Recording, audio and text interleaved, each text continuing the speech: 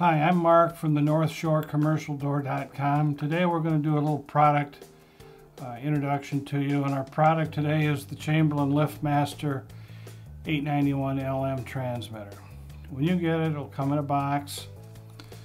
We open up the box. Most important part we're going to pull out of here are the directions. Please take a few minutes to familiarize yourself with these, because these will tell you anything that you need to know to program this transmitter, and keep these for future use. Alright, here's the transmitter. It comes with a clip.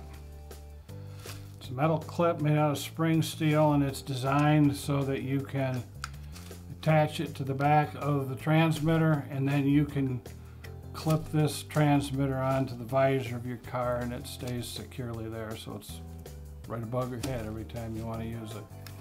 This is a single button transmitter. It'll tell you when it's sending the signal because there's a LED that'll light up.